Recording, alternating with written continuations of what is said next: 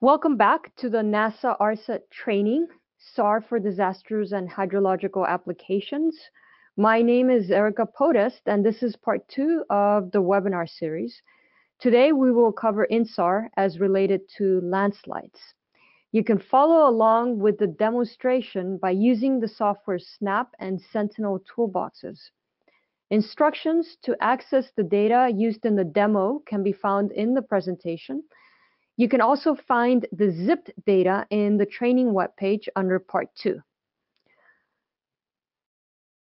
As with part 1, we will perform the demo and you can go through it at your own pace afterwards. The step-by-step instructions are in the presentation, and we will post the recording within 1 day for you to review. So now I'll pass this along to Dr. Eric Fielding from NASA JPL.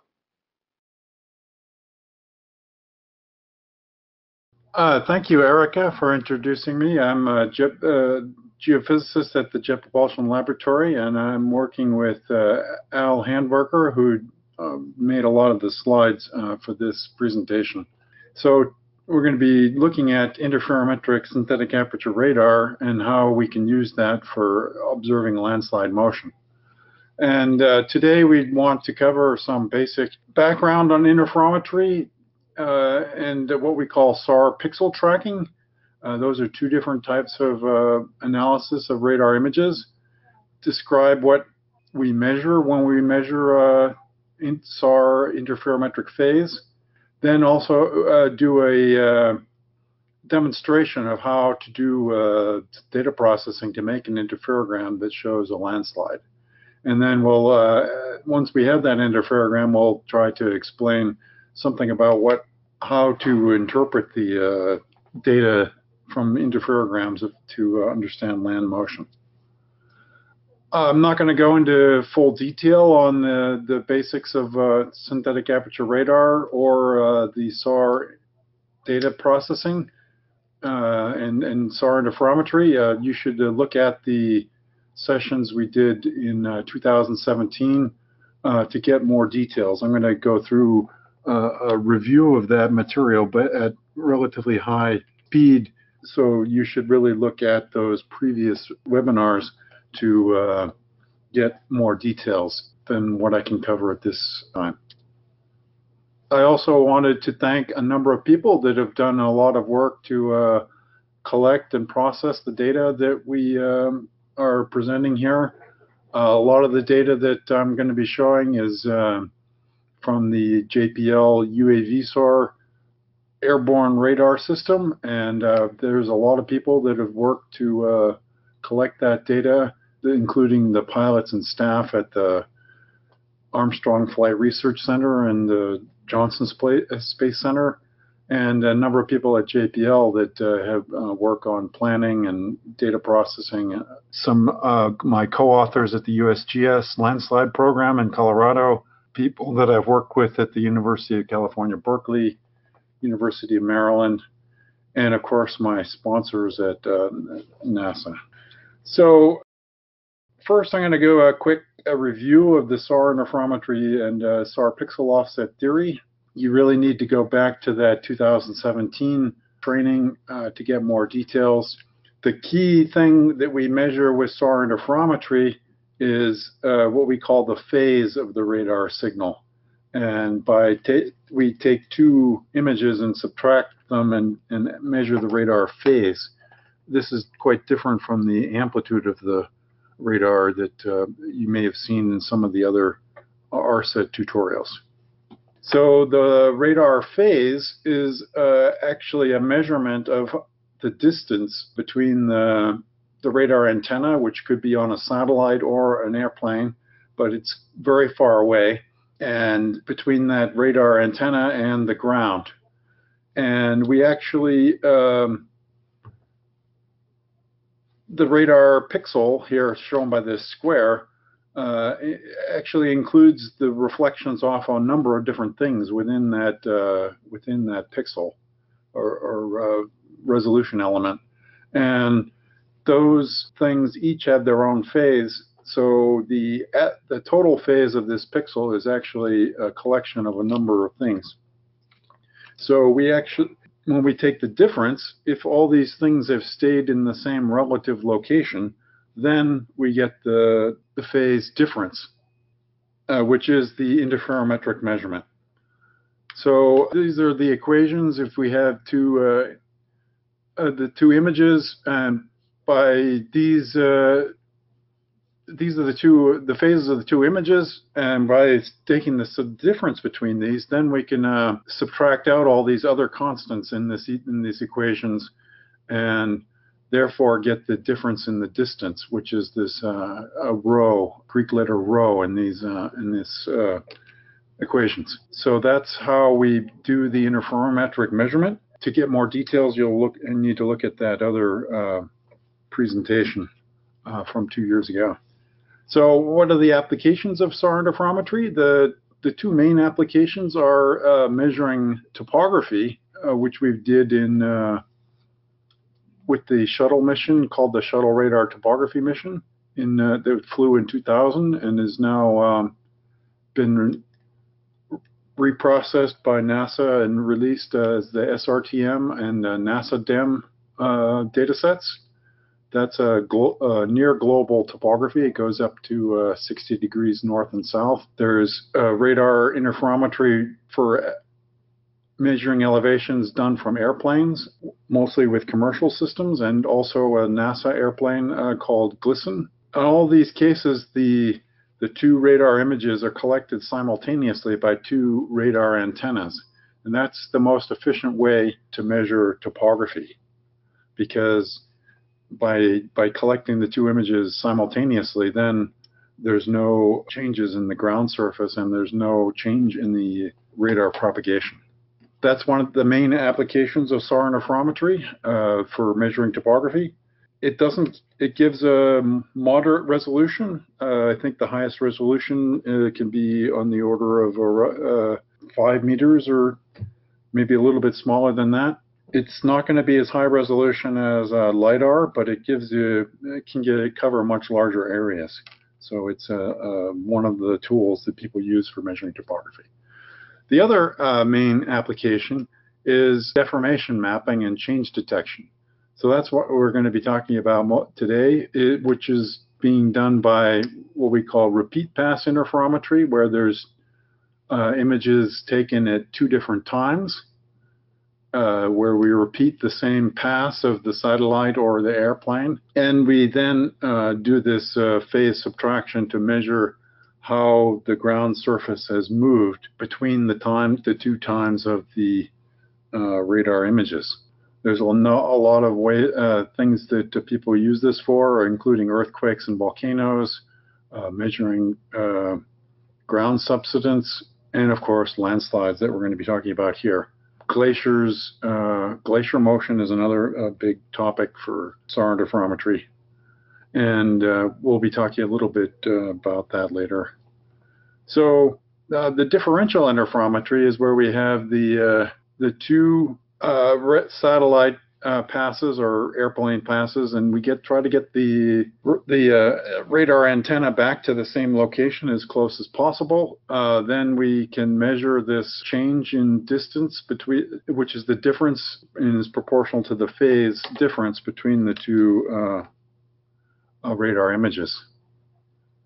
And there's a lot of equations here, but the key thing is that sensitivity to topography is on the order of several meters, because of the equation of the fact that there's a rho here in the denominator of the topographic sensitivity.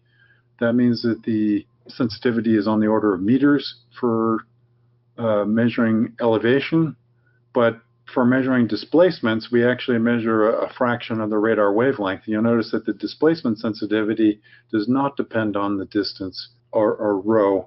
So then we can measure on the order of centimeters or even millimeters, depending on the radar wavelength. The lambda here is the radar wavelength. So as you can see in this equation, it's simply proportional to the radar wavelength, or 1 over the radar wavelength.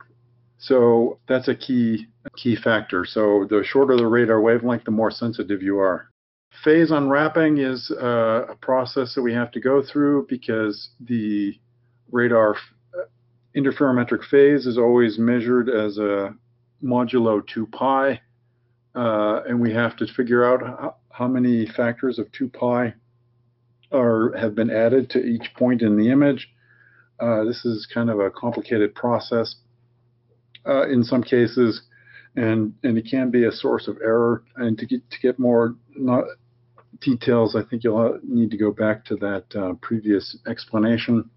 This is an important part of the process for taking the raw interferograms and making them into an unwrapped interferogram.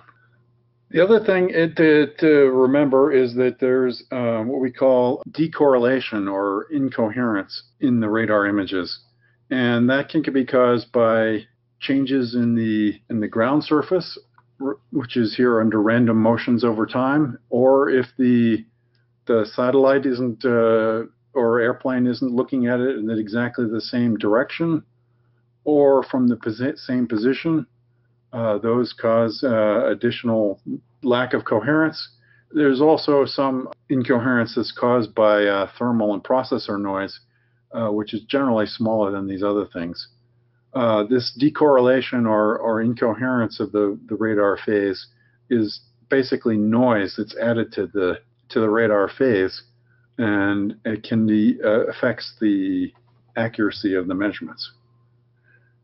This correlation is also, sometimes people use the word correlation, other people use the word coherence, and most of the time those two things mean the same thing when you're talking about SAR interferometry. The thing that's important to remember with correlation is that each effect of correlation is multiplied times the other one. So where correlation goes from 0 to 1, if you have a low correlation in any one of these factors, then because they're multiplied together, that will make the total correlation low.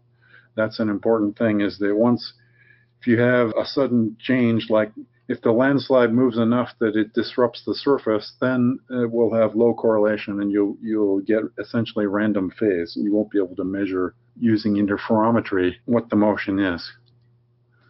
The other thing that's important to remember is that there's a variation depending on the radar wavelength.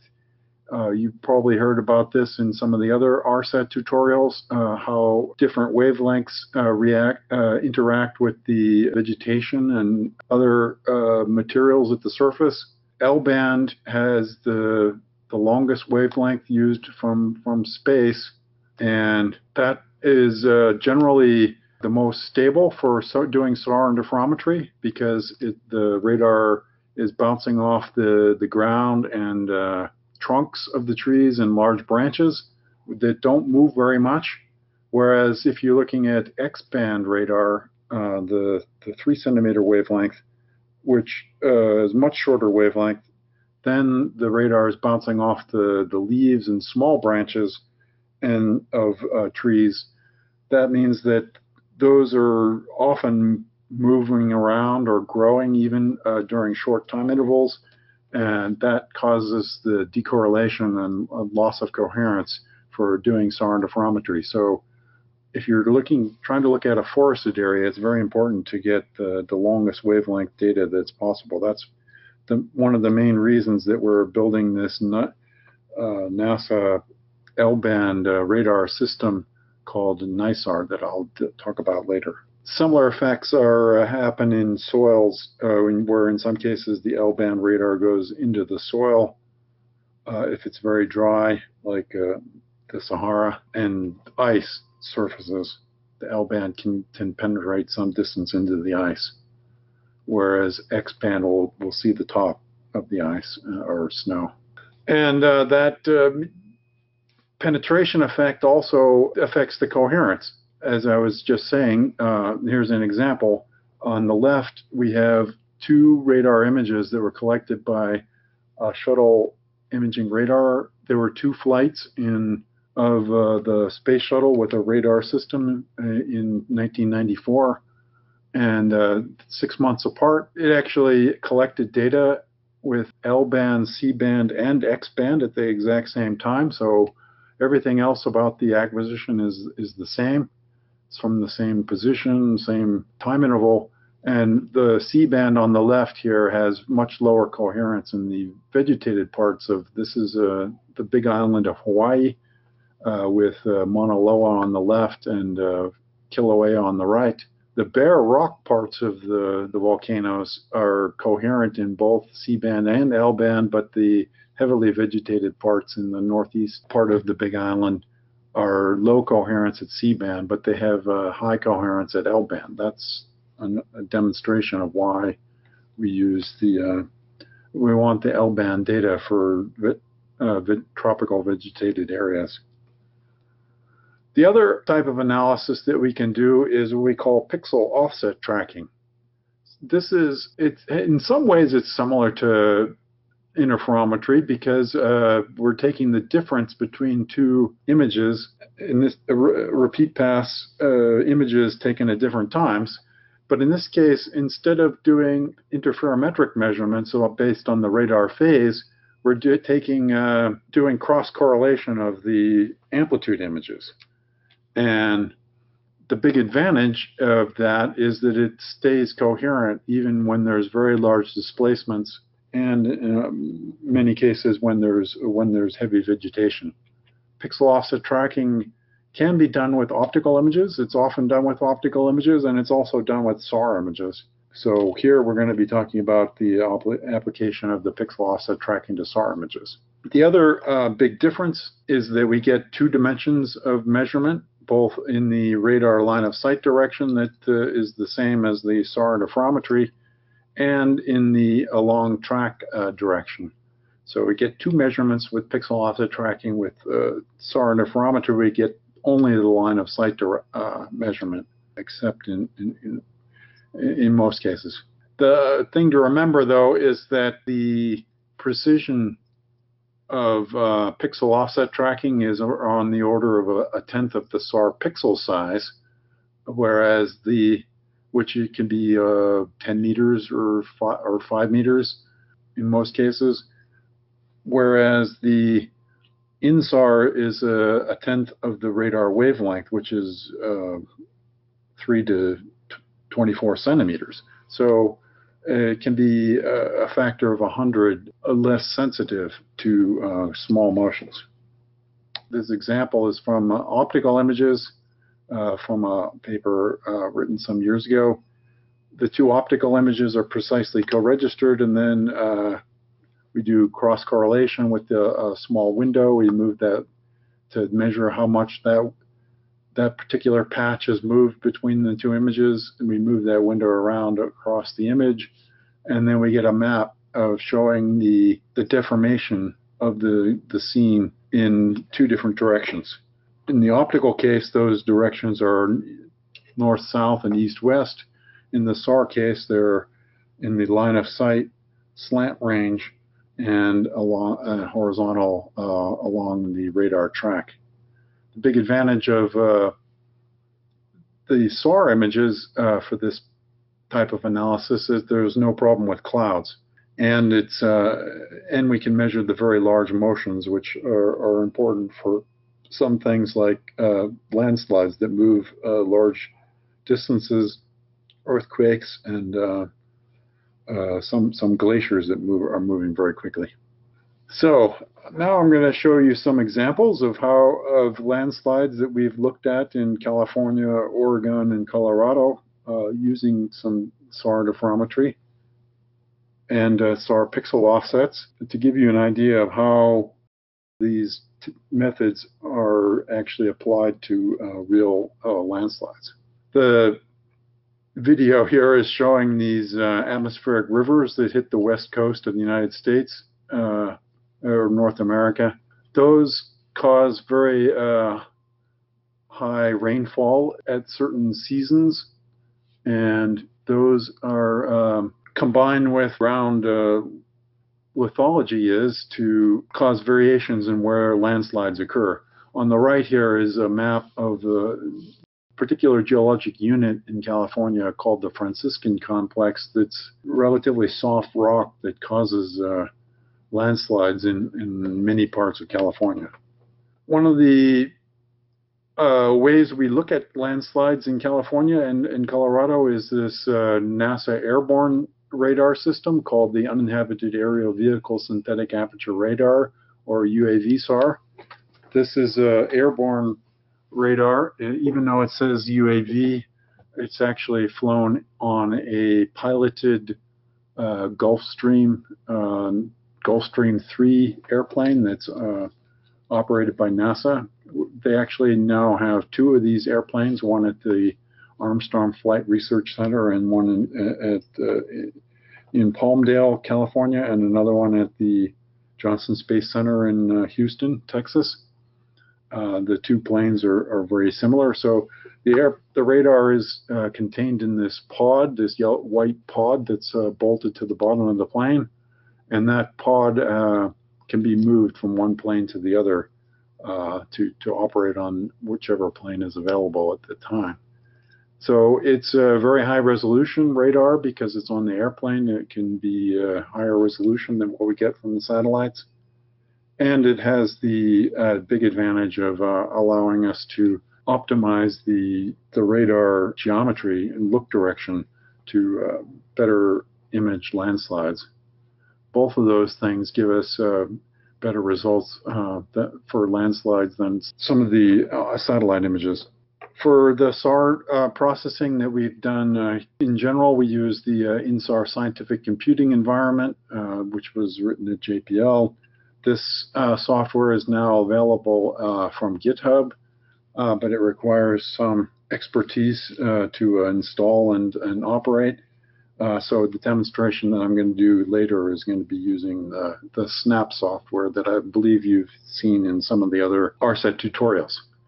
And the time series analysis, one of the examples is this generic InSAR analysis toolbox, which is also available as open source, which is an implementation of a type of time series analysis. We call this a small baseline subset method, which we won't have time to go into details about.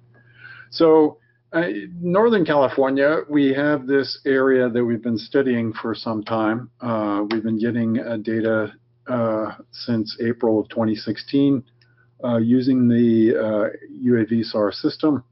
These outline boxes here show the 4 different flight lines, one going to the northwest, one going to the southeast, along the valley of the Eel River. And then there's these 2 cross lines that go roughly east and roughly west, with the look directions here shown by the green arrows. These results were recently published by Al Handwerker and in the Journal of Geophysical Research, with the full information here on the slide. And one of the things that he found was that the landslides that were active, we could map many more landslides with the high-resolution UAV-SAR images than with previous methods of looking at satellite radar and optical images. Of the 300 landslides that Al mapped, 102 of those were completely unmapped previously, which is very interesting. The other thing that, so on the right here, we show 2 of the radar images from different directions, and you can see that even though these are converted to the same velocity in the radar line of sight, the line of sight is very different, approximately perpendicular between these 2 tracks. The patterns of what you can see moving are almost completely orthogonal, which makes sense because the look directions are actually orthogonal. On the left here, we can see this very large landslide, the Boulder Creek landslide, moving very quickly down towards the Eel River, whereas on the right, in the look direction that's looking across the landslide, we can see the the smaller landslides that are joining the main trunk of the landslide. So this is an important demonstration of how the line of sight direction or look direction is very important on what you will measure, even if you're looking at the same time interval. The other thing that Al found was that pixel offset tracking works very well with the UAV SAR data, and that allowed measurement of the radar motion over longer time intervals over the last 3 years. Because the pixel offset tracking can be done over long time intervals, then we can measure the whole total displacement as opposed to just the displacement between a few with the InSAR phase. And he found that the radar motion, the landslide motion was highly correlated with the amount of rainfall, which is not surprising. It's been found in many parts of the world, but we're able to demonstrate it very clearly here by using the radar images you acquired during the dry years and the wet years. In Central California, there's a number of landslides that have been active along the coast. This is the famous Big Sur coast of California, the very scenic drive with along Highway 1. And that Highway 1 has been closed in several places by landslides. This is a map that's been made from analysis of Sentinel-1, the Copernicus satellites, A and B, Sentinel-1A and 1B. They did a persistent scatterer analysis, and will be to do a very detailed time series for the landslides in the whole coast area. And this is work done by David Becker and Piyush Agram at JPL. In addition, Al Handwerker and I have done analysis of a very large landslide that failed in May of 2017. This is called the Mud Creek landslide. It failed catastrophically and wiped out a section of Highway 1. Repairing the highway cost about $50 million. It was a major amount of work they basically had to rebuild the road on top of the landslide because there was just so much material they couldn't remove it.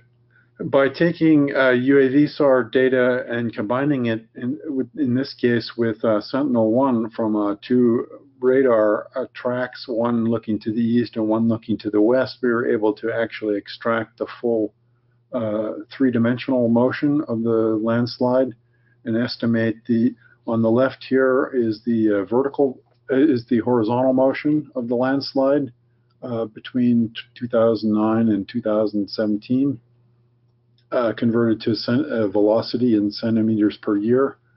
In the middle here is the vertical velocity before the catastrophic failure. Over on the right, we've taken this full 3-dimensional deformation and calculated what we call the strain rate. That's how much the ground surface is deforming. And the red areas here show areas of high strain near the top of the landslide that seems to be the area where the landslide eventually collapsed catastrophically. So this process of slip localization and high strain may be a key process to monitor with landslide monitoring for looking for features that might indicate future catastrophic motion. On the left here is another time series where we actually estimated the time series, the velocity from Sentinel-1 data over 2.5 years between early 2015 and the May 2017 when it catastrophically failed. And we can see that the landslide, the Mud Creek landslide moved faster during the rainy season of 2015, slowed down, then it moved fast again in 2016 rainy season, and then it slowed down, and then 2017 it moved faster and faster, and then eventually failed. So in this case, the landslide it seems to have had a seasonal cycle of motion that then at some point that it reached a threshold where it didn't slow down during in the dry season, and then it collapsed in May of 2017, which was after the rainy season, but it had already gotten to the point where it wasn't going to stop. Another example of a landslide that happened this year was a landslide in called Huskanaden in southern Oregon. This wiped out a section of US Highway 101, which continues up the coast into Oregon. And in this case, we did pixel tracking on the SAR data from Sentinel-1 to measure the landslide motion. And you see here the amount of motion that we're measuring with the pixel offsets is on the order of 6 meters of motion. And that's what we can see in this photo on the left, is that very large motion of the landslide where it's completely torn apart the road. In this case, the landslide moved by 6 to 8 meters. It was a lot, but it didn't do a complete catastrophic collapse like the Mud Creek landslide. So we were able to measure the amount of motion here, and not, whereas with Mud Creek, once it does a complete collapse, then it's completely incoherent. We can't measure how much it's moved. Another site that we've looked at extensively over the years is a unusual landslide in western Colorado that's been moving rapidly for gradually, but relatively quickly for a gradual landslide for at least over 100 years. The peak velocity here is about 2 centimeters a day, so it's very fast for a gradually moving landslide. And it's in western Colorado near the town of Lake City. Here we've used UV-SAR L-band interferograms to measure the forward look directions. All four of these are from the same time interval, a 7-day interval in April of 2012. And you can see that the radar measurement is different on each look direction because it's sensitive to, it's always measuring in the radar line of sight, and the radar line of sight shown by the blue arrows here is in different directions for each one of these lines. Then we can take these 4 different line of sight measurements and combine it into a full 3-dimensional displacement map. So in this case, when we have the 4 measurements, we can actually estimate the horizontal motion and the vertical motion. And in this case, this map is showing the horizontal component, with the colors showing the total velocity of the point, and the lines showing the vector velocity. So one of the strange things about the Slumgullion landslide is it has this narrow neck sort of in the middle, and that's where the landslide is constrained to a narrow width, and it moves very fast there, about 2 centimeters a day. And the other parts of the landslide are a little bit wider, so the flow is slower. And then further down near the bottom of the landslide, there's a sort of mini landslide that's on top of the main landslide that is actually moving in a slightly different direction, as we can see from this zoom image up here in the top left. That little mini landslide is moving slightly towards the edge of the main landslide. So this is an example of what we can do with the airborne radar, where we have the 3-dimensional capability when we have 4 look directions. And we can also use those 4 look directions to look at the profile of the velocity along track here on the left. The neck region is this area where the velocity is much higher at about 2,000 meters along the track. The other great thing about having the three-dimensional deformation surface is we can then use some calculations of mass conservation and some assumptions on the material properties of the landslide and estimate what the landslide thickness is. On the right here, we show the depth of the bottom of the landslide and the black line being the top of the landslide. So we're actually estimating how thick the landslide is along the whole length where it's moving quickly, actively. In the top part where it's wider, it's actually much deeper. And then right here above the neck, the bottom of the landslide is a little bit higher because of some structure in the underlying bedrock. And that's where the landslide starts to move more quickly once it gets over this sort of bump in the bed of the landslide. We did by varying how we calculate the estimated thickness, you get slightly different answers depending on this smoothing parameter. So, what kinds of satellites do people use to look at landslides? There's been a number of satellite systems that have operated in the past. Most of the systems on this slide are older ones that have no longer operating, but the German TerraSAR-X and Tandem-X satellites that were launched in 2007, 2010 are still operating, and the Italian Cosmos SkyMed constellation are also still operating, and the Canadian RadarSat-2 is operating.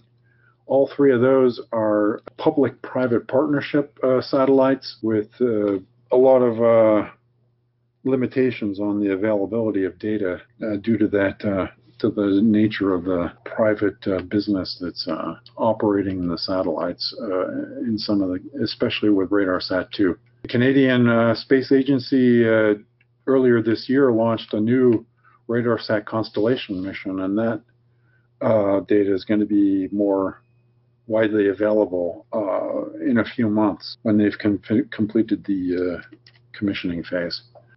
Just to go through the other things here, on the right is the radar wavelength. 6 centimeters is C-band, 24 centimeters L-band, and 3 centimeters is the X-band.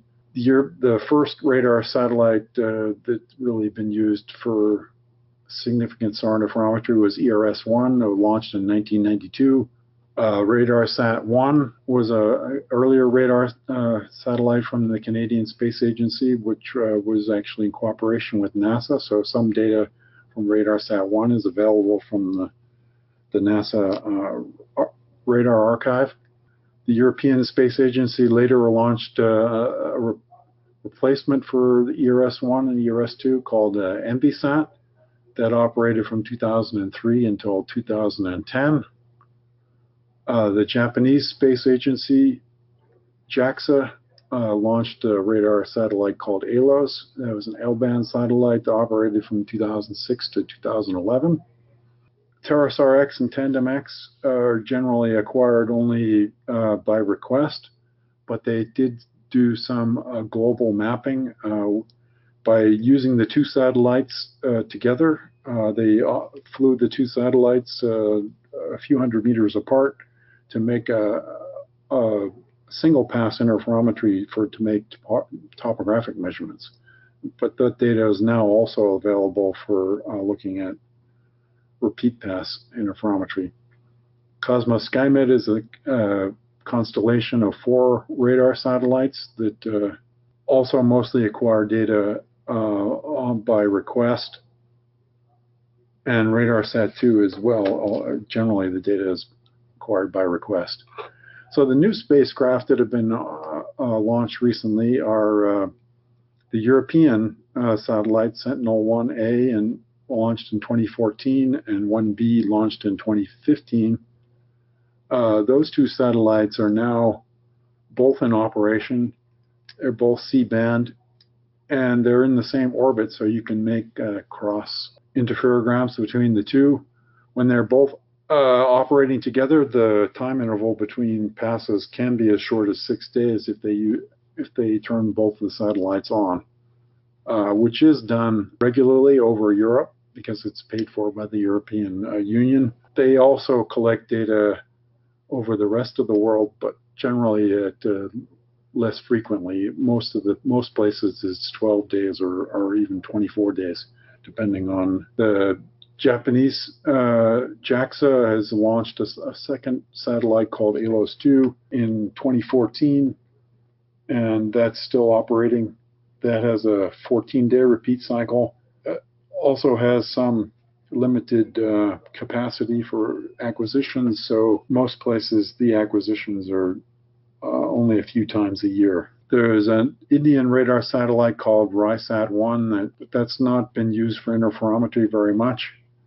And that leads us to our NASA ISRO SAR mission, which is now planned for launch in January 2022, although there's some possibility that it might be a few months delayed if they don't get everything ready in time. That will also have a repeat cycle of 12 days, but the satellite is being built to have the capacity to image all the land surface all the time, every pass.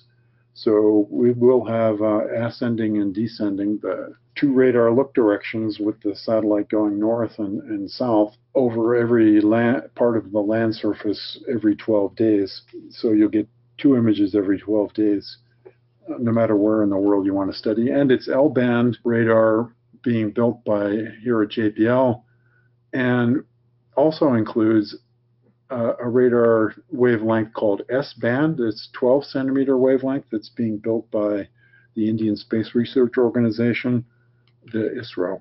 12 centimeter wavelength is, of course, between the 6 centimeters of C-band and the 24 centimeters of L-band. So it's more coherent than C-band, but sometimes less coherent than L-band. The way that the satellite's being built, the S-band coverage will generally be over India and some limited coverage in the rest of the world. They have some capacity restraints. The L-band satellite radar on NISAR will be worldwide coverage. So here's some more details about NISAR. The basic science operations is planned to be 3 years as a minimum mission. The satellite will have enough fuel to last for at least 5 years, and all of the data will be available free and open from NASA. And there's a bunch of details here that you can view if you want more details. And nisar.jpl.nasa.gov is the website. One of the things I'm going to be doing now is talking about how to doing a demonstration of how we can actually get some SAR data. European Sentinel satellite are operating, and they have an open data policy. NASA has been operating what we call a mirror archive. The main archive is operated by the European Union Copernicus system, but then they send all the data to the Alaska Satellite Facility, which is the NASA radar data archive, and that allows you to get the data from the Alaska Satellite Facility, which can be much faster than getting it from the European archive. The search system for the Alaska Satellite Facility is this search. You can enter an area. In this case, on this previous slide, we have a box here. This is the area of the Mud Creek landslide that I talked about earlier, and the time interval between April and May of 2016 is a time the year before the landslide failed catastrophically, but when it was moving quickly during the previous year rainy season. If you want to follow along later, these two granules are going to be the ones that we're going to use. The whole names are written out here. I think those were provided in some of the preview information for this tutorial. So this is how the search tool works. You enter in your area of interest and the start date and end date, and then it finds these scenes that we want. In this case, we're going to use the ones that are on the descending track. This is where the satellite's going southward, and that ends up being path or track number 42 for this area. So once you've done this search and found the scenes for this area, you have the descending path 42, the granule numbers on this previous slide here. The important thing is you need to download the single look complex products. This is the data product, level 1 data product that we need to do SAR interferometry. They're quite large. They're about 2 gigabytes each in zip format. So if you have a slow connection, it might take you a while to download them. To do SAR interferometry, you have to have this SLC product. So it's those products that we're going to then put into the Sentinel toolbox snap. So now I'm going to show you the demonstration of the Sentinel toolbox. This is the Sentinel toolbox from ESA, the European Space Agency. It's called SNAP. I think you may have used this in some other tutorials. So the first thing you have to do is open the original SLC images. This zip file is 2016-0412. This is the full image, and it has 3 subswaths. The Sentinel satellite gets a wide 250-kilometer wide swath by using 3 subswaths that are each about 100 kilometers wide. You can use this Data Explorer window that I was just showing you. There's a quick look image under the quick looks. That gives you a way to see the overall scene with the 3 subswaths. Landslide is in just one of the subswaths. We want subswath IW2. So we're going to look at the intensity image for subswath 2. IW2 is the subswath 2.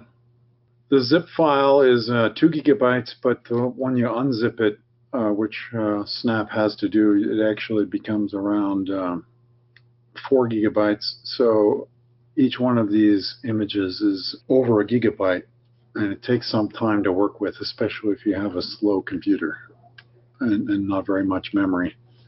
One of the things you'll notice first is that there's these stripes as part of the data acquisition. In order to cover the 3 subswaths, the Sentinel-1 satellites switch back and forth between the subswaths. They send out a burst of pulses covering one subswath, and then they'll switch to a different subswath, send out a burst of pulses, and those bursts are separated by little black lines here, which are showing you where the burst boundaries are. Later we'll work on how to get rid of that. And you'll notice that the SAR image is flipped east-west, even though the coast is trending mostly northwest-southeast. It looks like it's trending the opposite direction here, because all the radar image is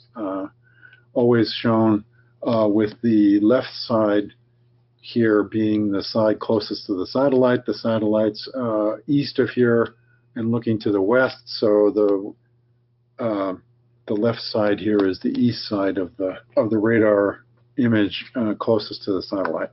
So in order to do the InSAR processing, we have to do the first step, which is co-registering the 2 SLC images. I'll go back here. I have to open the second image.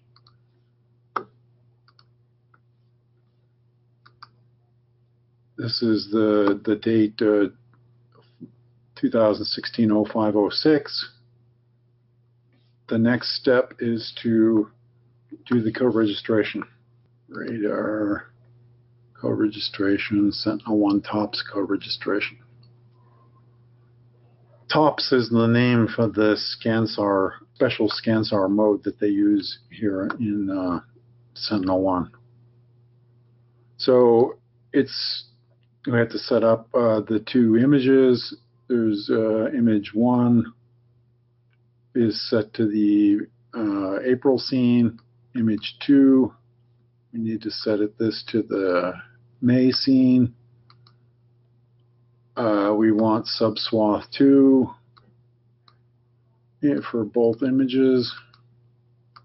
I have to select subswath 2, and the rest of this we don't need to change. And so then we, once you get the right scene set up and the subswath IW2, you'll run this. I'm not going to run it because it takes several minutes to run. I'm going to go and open the file that I already ran previously. And that gives us this orb stack output. I have to open the dim file. So after co-registration, we have the master scene is the April 12th scene, and the what they call the slave or reference scene is the May 6th scene. Now, if we look at these two images, they're going to be precisely co-registered. It uses the DEM to enable the precise co-registration, even considering the baseline. That's the result of the first step. The next step is forming the raw interferogram. Select that orb stack output and make the interferogram. Interferogram formation. So the input is the orb stack program, and I'm just going to call this IFG2. We don't need to change any of these. I'm going to open the one that I ran previously. It takes a while to run. Orb stack IFG dim. So this is the raw interferogram. If we look at the bands of this, now we can see that there's an intensity band that looks very similar to the original intensity image, but it's now the intensity of the interferogram, which is slightly, it's sort of like a average of the two radar images, but it's not exactly the same. Again, it's a pretty big file, so it takes some time to make an image out of it. There it goes. So this is the now this is the intensity of the combined image, the interferogram. We can also look at the phase. It's calculated the phase as well. And the first thing you'll notice is that the phase is very noisy. In part, that's because we haven't yet subtracted out the phase that's due to topography. And in part, it is that a lot of this is ocean. And this is all, of course, this is a raw interferogram, so it's still modulo 2 pi. We can zoom in here. Here's the burst boundary.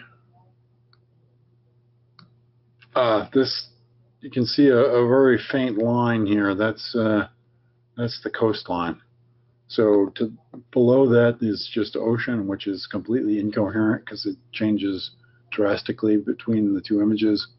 And further to the up, there's some more coherent phase, but it looks kind of strange because it's the pixel sizes are different in range and in the along track and cross track directions, and we'll need to do some more work to make a useful interferogram out of this. So that's the basic interferogram. The next step is to do what we call debursting. That's to actually merge the bursts of the interferogram together to make one complete image. That'll get rid of these weird discontinuities between the bursts. So the next step is to run the deburst program. Again, I'm going to just go and get the debursted image to save some time. That's number 5. Debursting also makes it somewhat smaller. Now it's going.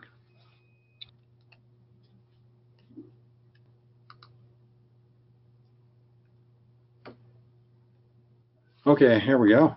Here's the result of the, this is the interferogram after the debursting. Again, we still have most of the scene, a large part of the scene is pure noise because it's ocean. But now you can start to see that there's some fringes here in the top where it's land. So the next step after debursting, you can look at the radar image, is to subtract the topographic phase. This is the phase that's due to the elevation and the baseline of the interferometric pair. Go under interferometric Sentinel-1 tops. Wait a minute. Interferometric products topographic phase removal. Interferometric products topographic phase removal. Again, you choose the previous debursted interferogram. Processing parameters, don't need to change anything. Open the, it's called InSAR, that's differential InSAR, meaning that we've subtracted out the topography. And that's now image number 6. And just for the sake of time, I'm going to skip displaying that one and go to the next step.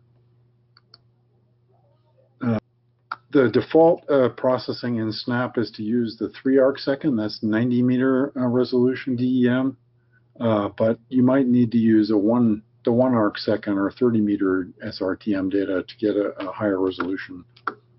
Because landslides are quite small, you might get better results. It takes some more time to run, but it's worth getting the higher resolution for landslides. That's here. Under processing parameters, you can get SRTM 1 arcsecond height files auto download. So you do need to change that one parameter.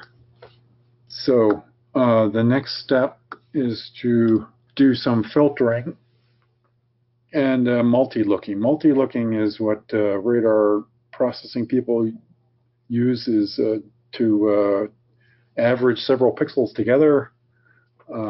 I'm not sure exactly why radar people call that multi-looking, but that's the way they always call it, so that's what I use.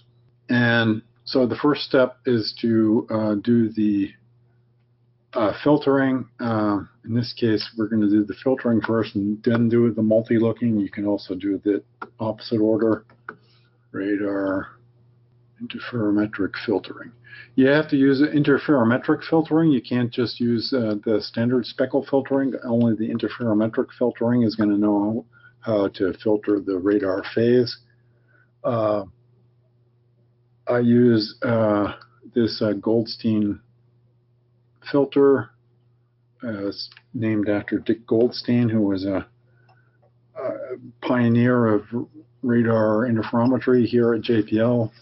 And he developed this kind of a filter that works really well in most cases. Usually the default parameters work well, but for landslide processing, we usually need to change this adaptive filter exponent to, I use 0.4 to reduce the amount of filtering, because otherwise you can smear out the landslide too much. So again, I'm going to just skip running this because it takes some time to run.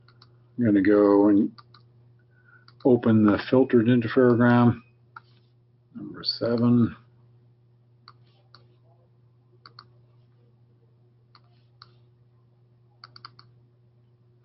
I'm going to show you the image from this.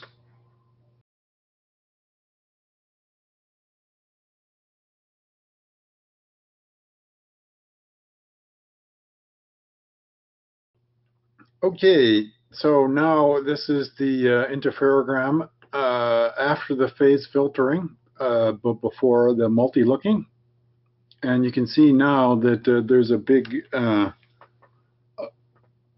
difference between the land to the north and the ocean to the south. There's no coherent phase in the ocean, which is what we expect because the ocean surface changes completely.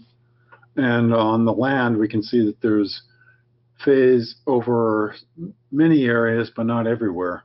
And that's largely related to the presence of tall trees in some places.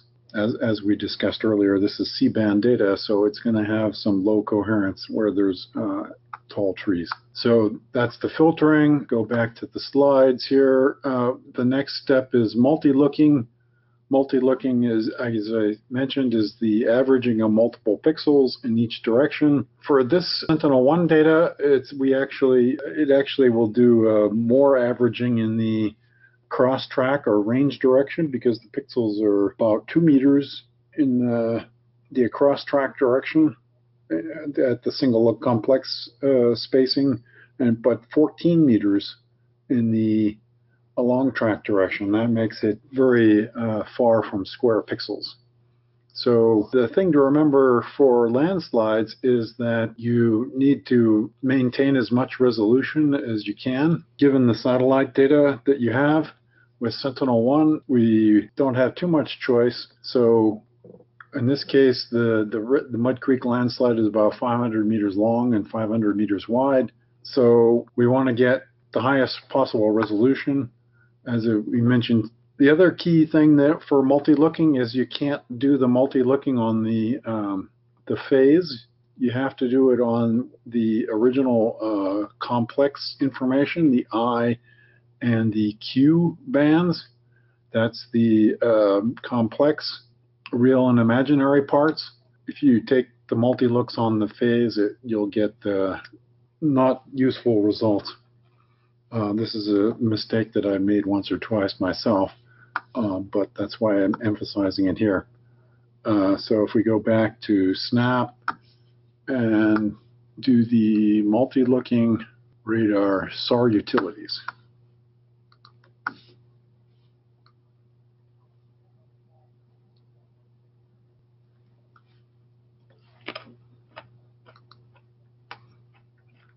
Make sure it's selected the filtered interferogram. We want to get square pixels, and by default here it's set to take 4 looks in range and 1 look in azimuth, and that'll give you a ground range GR pixel size of around 14 meters.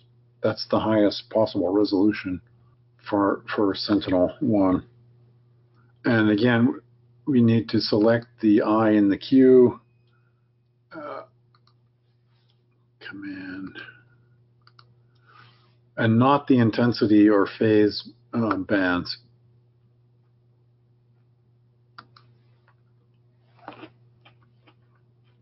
In this case, I've already done that processing step. I'm just going to open the result.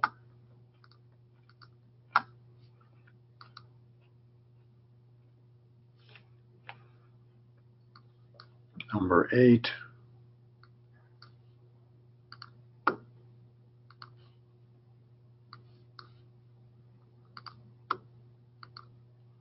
And we can see after multi-looking, we had the I, Q, and coherence bands. I told it to recalculate the phase earlier, so it's already pre-calculated here.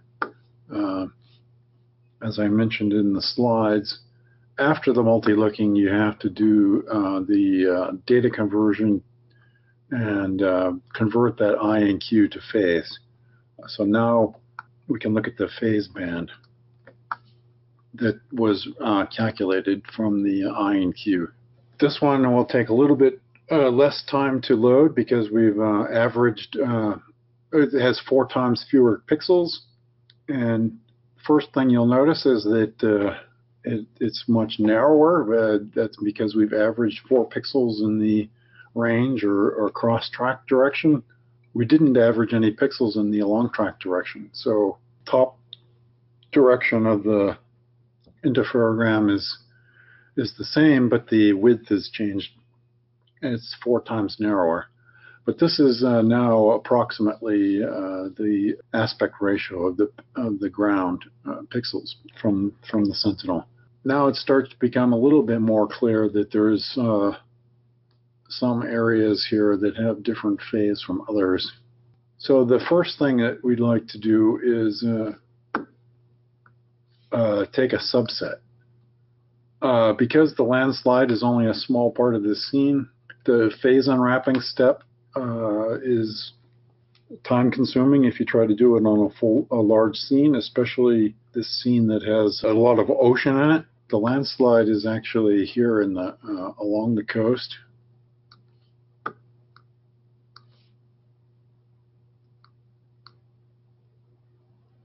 It's this little patch here next to the coast where we see these different phases. For taking a subset, we use this command raster subset, and we can enter in these geographic coordinates. Raster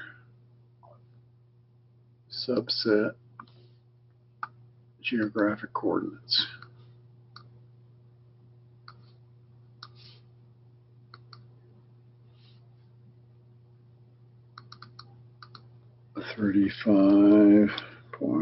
.89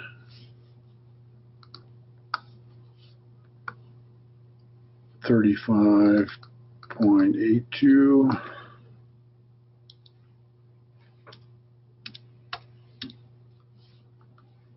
Actually, the subset's going to be even smaller than this area that I had zoomed into, so it's 121.46.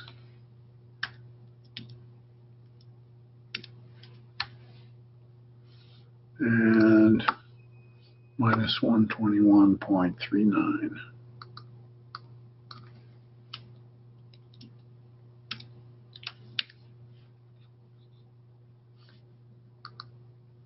We want all the bands.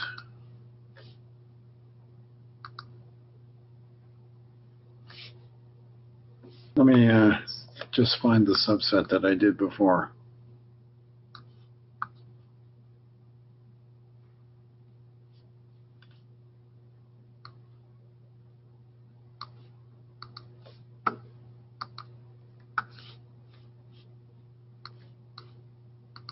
Okay, here's the subset that I did before with this data set. Ah, that's what it is. It's not showing me the bands.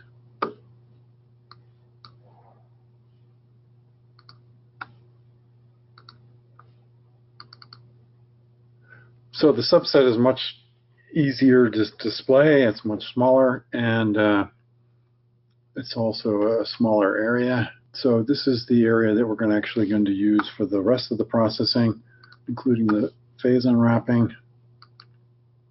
So the phase unwrapping is, as I mentioned earlier, is an important but time-consuming process if you do a big area. With Snap 7.0, there's a new plugin for Snafu. So Snafu is the phase unwrapping algorithm that recommended by Snap. It used to be that you had to run it externally from a command line, but now with this plugin for Windows and on Linux, you can do install as a plugin, and it will automatically download the executable for you, and then you can run it from the command within Snap without having to do the command line, which is what we had to do previously. If you look at the 2017 tutorial and the 2018 tutorial, we didn't have that option, but now it's available in Snap, so it's quite a big improvement. On the Mac, you still have to do external installation and add it to your command path in Snap. I'm not going to go through that procedure because probably not a lot of the people on this are doing that. So now under unwrapping, we have snafu unwrapping. As a command, you give the subset as your product, the processing parameters. For this, you have to actually specify a separate folder. In this case, I have to do a separate folder. But I'm not going to run that now. I'm going to load the one that's already been unwrapped. And that's down here is the multi-look unwrapped. So even with the plugin, you still have to do 2 steps to do the phase unwrapping. First, you do this snafu export, which it exports the snafu image to an external file format that the snafu can read, and then you can run the snafu unwrapping from the command line or through the plugin. So the first step is to run the phase unwrapping. You have to do this export step, radar interferometric unwrapping snafu export. So you want to select the subset. You need to tell it a target folder. This needs to be put in a separate folder. For this purpose, I'm just going to create a new folder called test, unwrap, create. Okay, I want a smooth statistical cost mode, number of rows. The default number of row overlap is 0. You need that to be at least 100 pixels, but in this case, since I've already done a subset, I'm going to just change the number of tile rows to 1 and the number of tile columns to 1. These are all the settings for the snafu export. Now, if I go to that directory, I'll find that it's exported the files. The next step is to actually run the phase unwrapping. That's the snafu unwrapping. With the plugin, that doesn't work on the Mac, so I'm not going to demonstrate that here. But then at the end of the unwrapping, you have to do the snafu import. So you have to tell it the subset that you exported, because it needs to get the metadata from there. You need to tell it the unwrapped phase file and the target.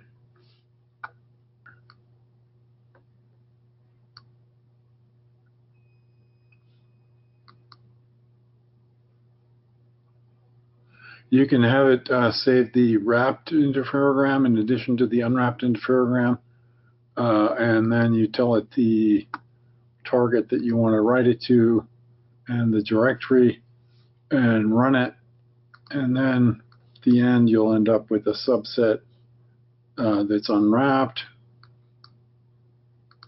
like this. This is the one that I unwrapped previously. And I have I checked when I ran this earlier, I had checked the option to save the wrapped phase and the unwrapped phase. So I have 2 phase layers here. The unwrapped phase is the new one. In this case, this was an early unwrapping, which didn't work very well. Here's the one that worked better.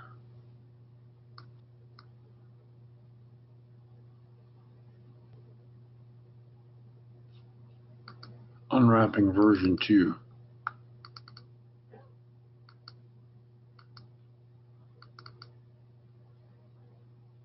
I'm going to do the import on this version 2.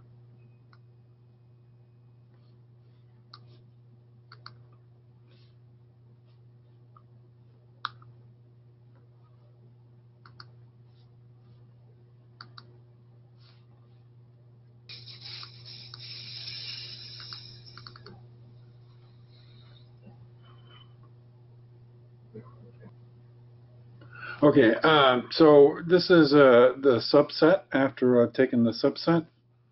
And this is after I redid the processing with a lower amount of filtering, which works better for the phase unwrapping. So this is subset 2. When I did the phase unwrapping, I'm going to import the results with subset 2, read the unwrapped phase.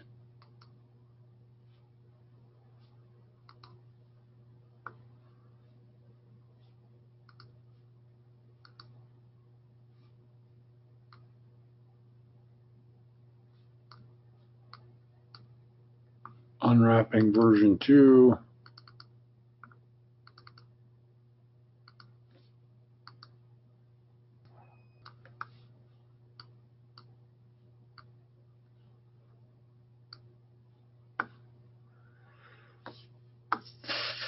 Let's see. Change this to smooth.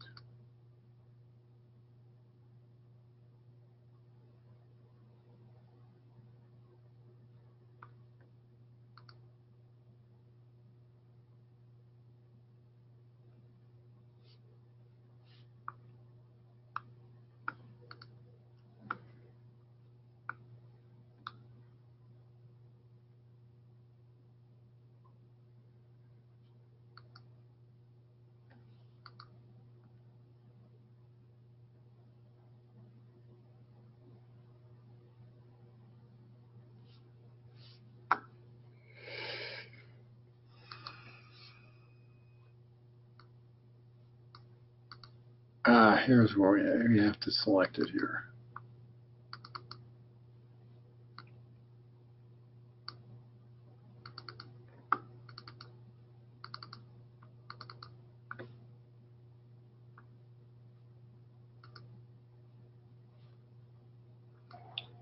I need to select the HDR file that's the unwrapped phase. And we're going to write this out to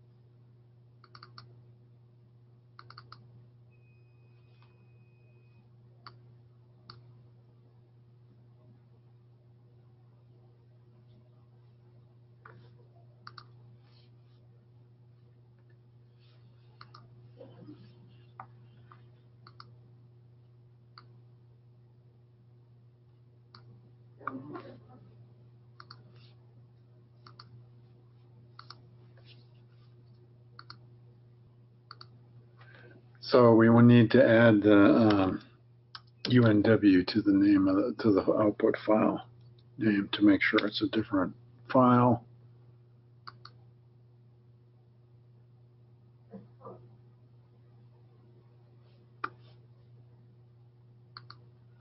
That already exists. I'm just going to read it in.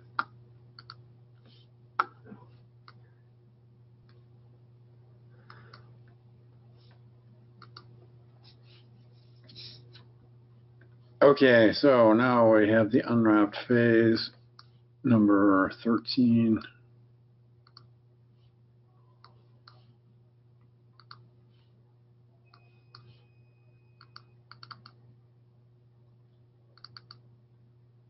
This is the unwrapped phase of the second attempt that I did after reducing the amount of filtering.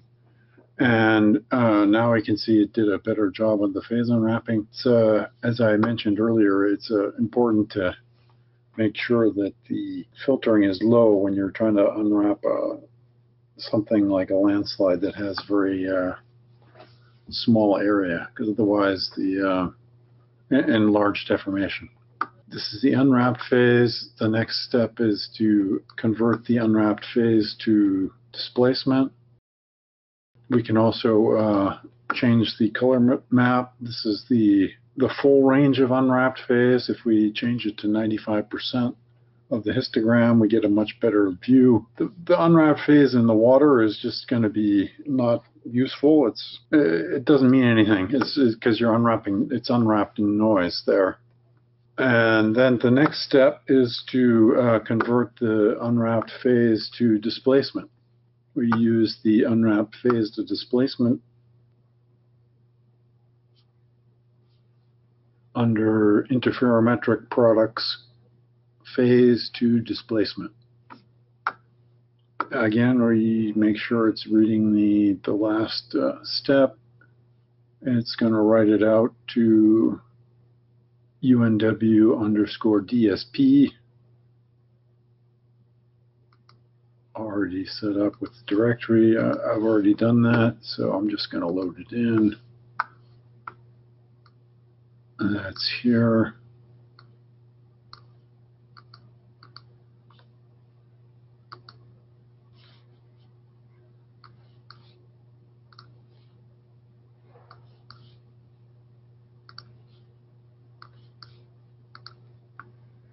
Now you can see in the DSP file, it only has one band. And again, if you look at the 100% histogram scaling, the landslide is relatively a little bit hard to see. If we change to 95%, it'll show more clearly. In this case, remember this whole thing is still in radar coordinates, so the left side here is the east. The eastern lobe of the landslide is moving faster than the western lobe back in April, May of 2016. So then the final step. The other thing to notice here is written in the slide, the displacements are now in meters because it's changed it to meters, and the sign was changed. So positive displacement is towards the satellite. So we can see that the units here are in meters. The minimum is minus 0.145 meters. The maximum is 0.05. This left part of the landslide has negative displacement. That means it moved either away from the radar. It moved away from the satellite. The satellite is over here on the left side, and it moved away from the satellite, and it means it moved either to the west and or down. And in this case, it probably moved both. The landslide is moving down and to the west, so displacements are negative, as seen on this displacement map. So the next step is to geocode the results. In SNAP, they call geocoding terrain correction. I'm going to open the result and also show you where it is. It's here under Products, Geometric Terrain Correction, Range Doppler Terrain Correction. So we want to do that on the displacement product subset, processing parameters. For landslides, you definitely want to use the higher resolution 1 arcsecond SRTM data. In this case, it's automatically chosen the output spacing to be 15 meters. We want to mask out areas without elevation, and we want to do the displacement band. And it's going to put it in the terrain correction DSP TC file. That already exists because I ran it before. I just loaded in subset of, I'm going to load it in. Here's the subset of subset 2 DSP terrain correction .dem.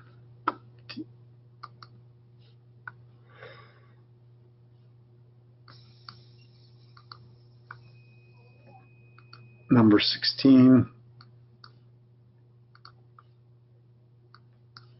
Displacement. They've added now the VV because it's displacement in the VV polarization.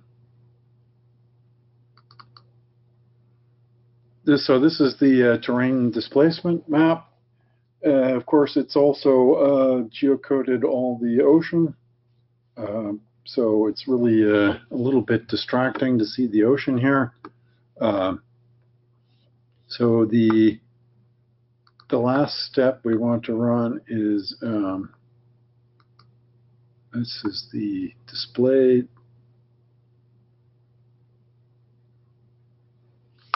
Is a masking.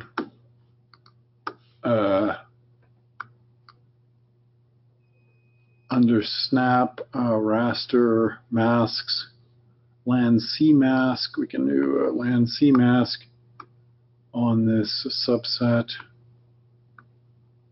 And under, we want to keep, in this case, we want to mask out the sea. We don't want to see the land. We want to keep the land and mask out the sea. So I run this. I've already done this before, so I'm just going to load the result.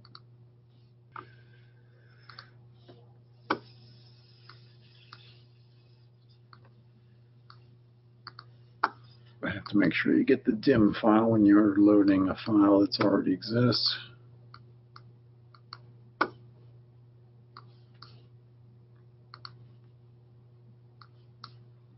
The band name is still displacement VV. In SNAP, the only available masking is using the SRTM 3 arcsecond 90 meter resolution. So the coastline is a little bit coarse compared to the size of the 15 meter pixel size of the interferogram that we processed.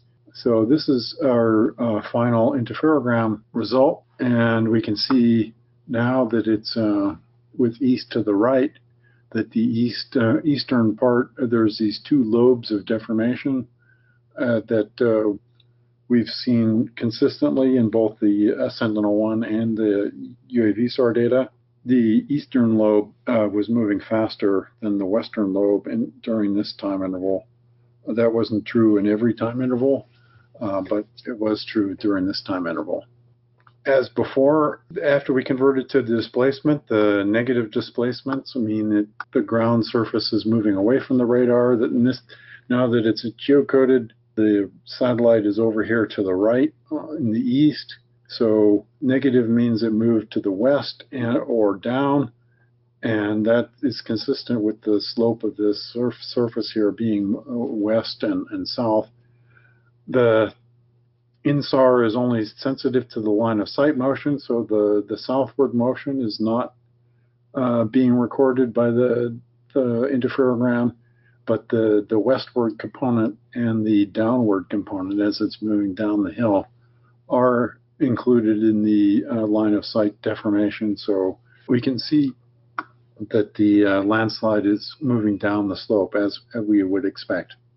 So that's our final result of the demonstration, and we can do some additional analysis, such as doing a profile.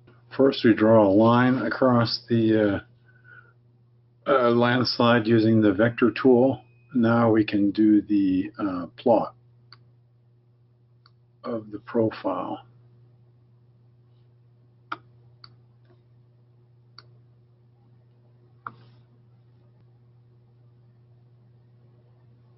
Okay. There it goes. Here's our plot. Again, negative displacement means it moved away from the radar. On the sides here, it's roughly -4 centimeters, 0.04 meters. In the middle of the landslide, it's moved about 0.75 meters. We subtract that from the land to the east, then it's a difference of about 3 or 3.5 centimeters of motion during the 12-day interval of this interferogram. Actually, this is a 24-day interval. And the ground surface is moved about 3 centimeters. It's negative because it's moving away from the satellite. If you have a different look direction, then it might be moving towards the satellite. So you have to be very careful about the look direction to interpret the results. You can also export this result to a file under Export SAR formats. You can as a GeoTIFF.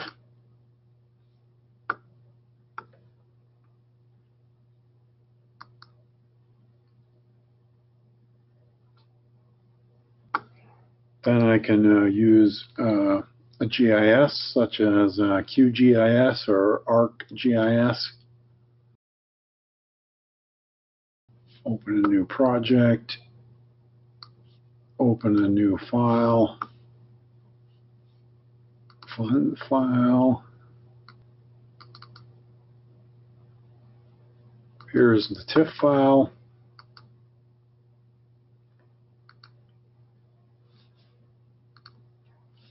And here we are with that same data set in a GIS. The default is black and grayscale. Change to pseudo color.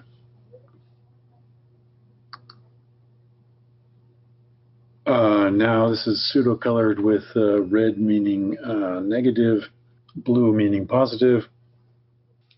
There's also, obviously you could see there's other places in this scene where there's negatives and positives. Most of those are areas of very low coherence.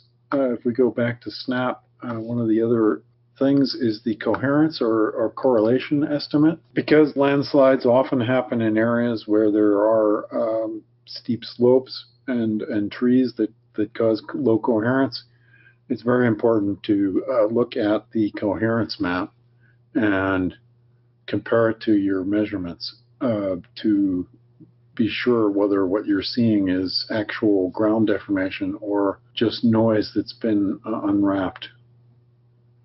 The other thing to look at is the original unwrapped phase before we did the geocoding. Also has this kind of this is the unwrapped phase. If we look at the wrapped phase, you can see in the wrapped phase that those areas just look like noise. In fact, that area of noise doesn't look much different than the ocean down here below. So that's another indication that these measurements here are not valid measurements, and you really can't use those phase measurements or displacement measurements in interpretation. If it doesn't look like a stable phase, then it's not going to be a valid measurement. So this is the end of the webinar, and now we're going to take questions. Thank you. Thank you very much, Dr. Fielding, for that demo. I'm sure that there are many questions, so we'll go straight into the Q&A session. As always, please just type your questions into the question box, and we will address as many questions as possible.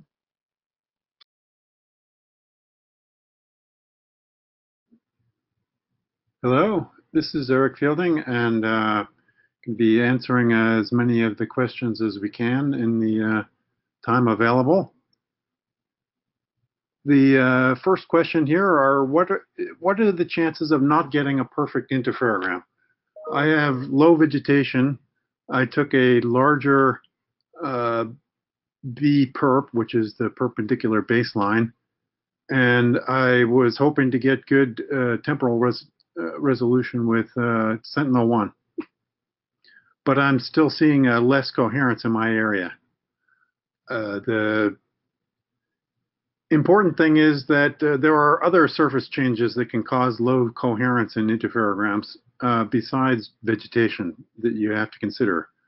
For example, heavy rain, snow cover, motion of loose sand, flooding, or erosion and deposition of material can cause the radar reflection to change and therefore low coherence. Question number 2. What is the difference between SRTM and NASA DEM? The new NASA DEM that's still in final release is a reprocessing of the original SRTM data that was acquired in 2000, where they reprocessed it to improve the data quality. It's the same data, but improved. Question number 3. I'm not sure exactly what this question is about, but the question is says, the displacement in a line of sight image, LOS image, it depends on correction. How can we correct this? Well, there are several corrections that can be done to measure line of sight displacements with InSAR. The mandatory correction that you have to do is remove the topographic face, which is one of the standard steps in the InSAR processing, including what we did in the demonstration here. The other necessary correction is to convert the interferogram phase that's measured in radians to displacement in meters. And we do that using the radar wavelength, which is you actually multiply by the wavelength divided by 4 pi. There are other corrections that are more optional, including atmospheric corrections. That's kind of an advanced topic that we don't have time to talk about here. What is the minimum area region of interest to study a landslide with Sentinel-1 with respect to the spatial resolution? Is it possible to use together with Sentinel-2?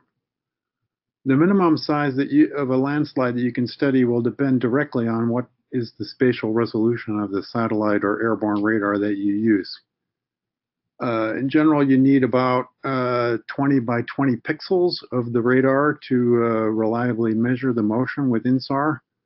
And since the Sentinel-1 satellite has a resolution of about 14 meters, the smallest landslide you can study is about 250 meters wide. You can probably detect smaller landslides, but it's going to be difficult to study them in detail. Sentinel-2 is an optical satellite, and it can be used to measure large motions using pixel offsets, similar to what we do with the pixel offsets on the Sentinel-1, as described earlier in this webinar. Question number 5. Is it possible to measure the depth of soil eroded with Sentinel-1, or the amount of soil eroded by volume?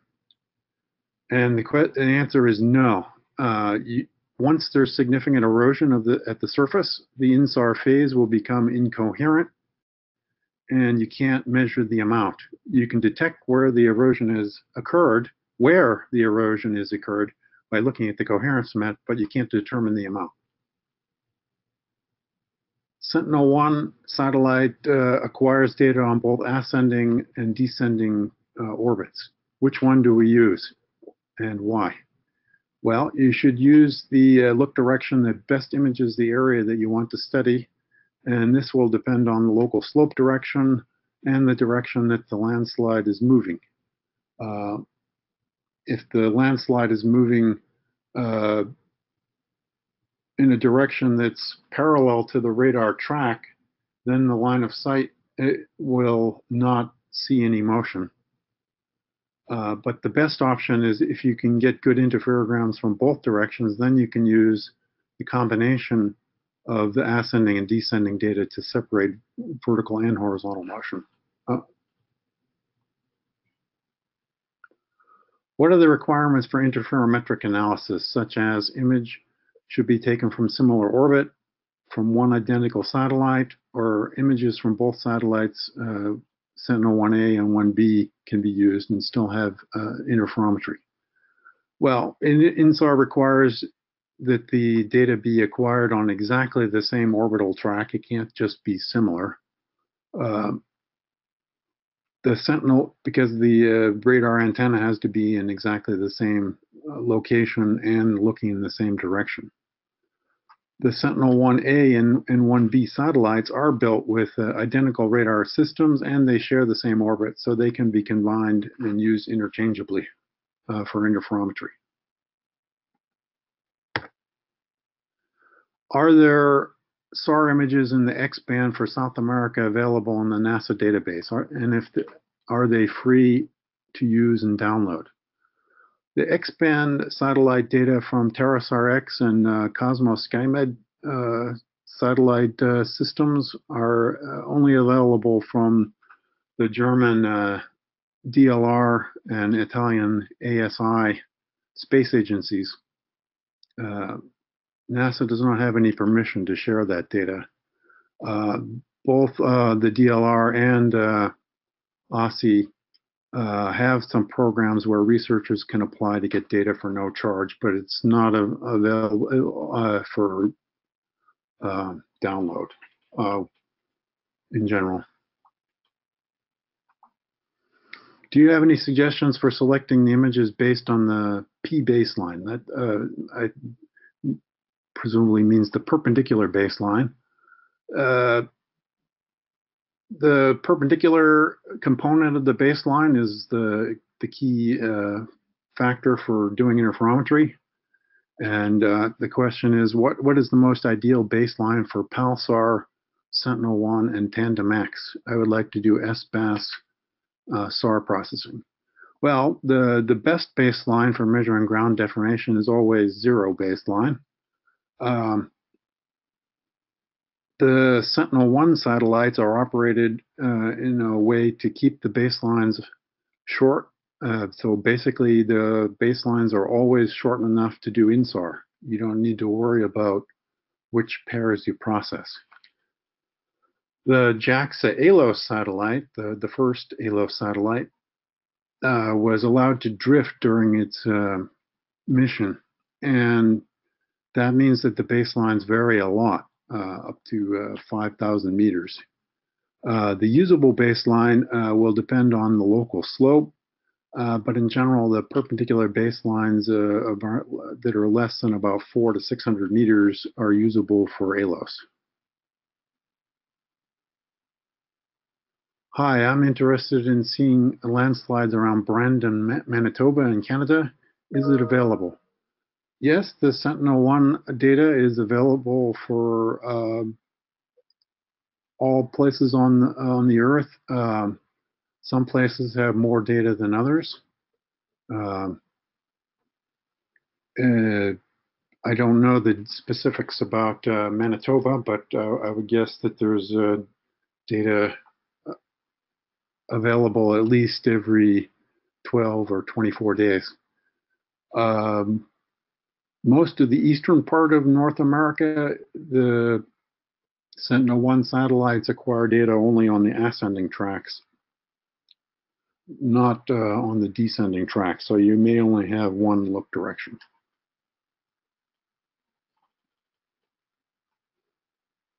My Sentinel-1 tool, Snap, did not work. Can you help me to find the issue and why it is not working? There is an excellent forum that ESA operates for the Snap software, and it's easy to get help on how to get it to solve problems through the forum.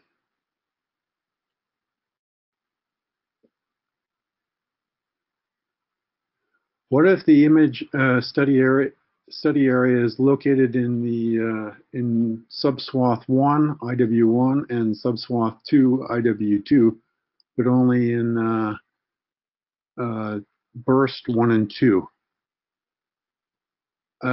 Should we split the image and process the DNSAR separately and then merge it after that?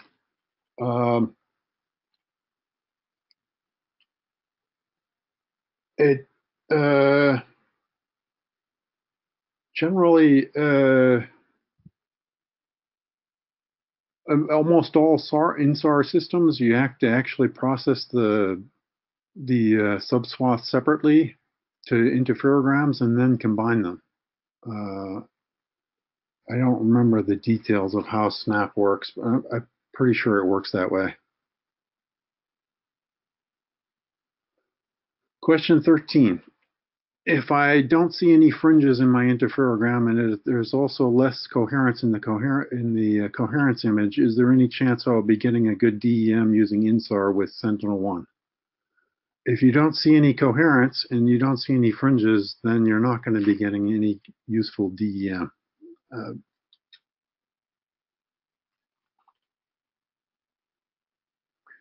What are the other possible applications for InSAR other than its usage in landslides and volcanology?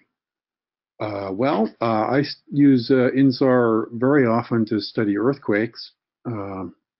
That's actually one of the first applications of InSAR was the Landers earthquake in 1992. And the other very early application of InSAR was to study motion of glaciers in Greenland. So those are two big applications. Another use that's been very often used in the last years is to measure ground motion due to withdrawal or injection of fluids into the earth, such as groundwater or oil extraction. That's a very popular use.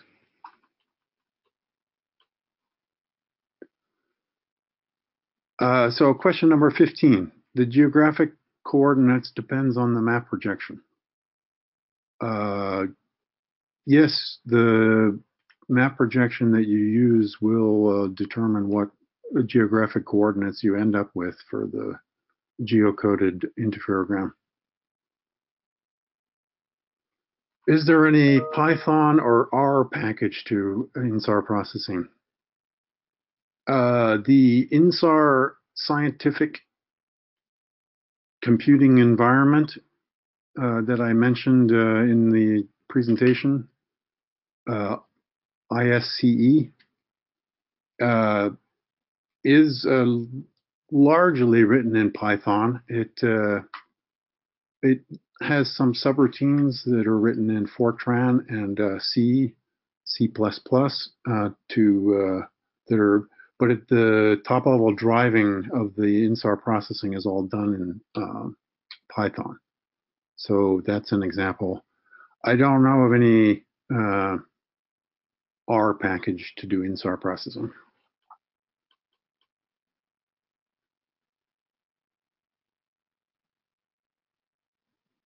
Can I subset it from the start in order to use less memory and be less time consuming?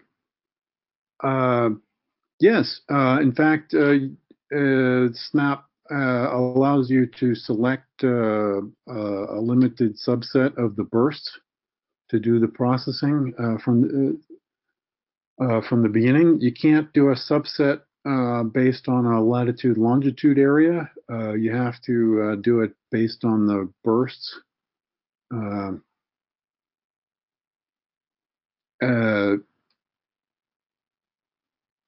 The one thing is that you need to have at least 2 bursts in order to be able to do the processing in I think in Snap and certainly in the ICE software.